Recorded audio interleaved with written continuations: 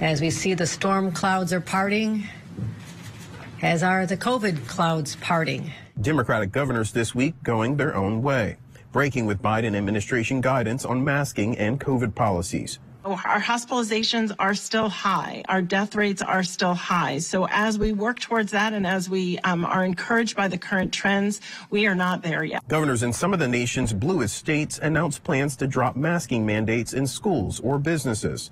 New Yorkers, this is what we've been waiting for. Tremendous progress after 2 long years.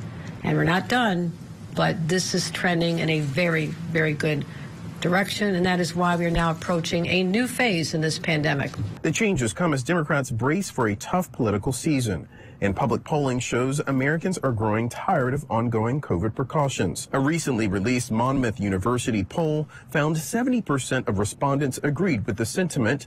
It's time we accept that COVID is here to stay, and we just need to get on with our lives.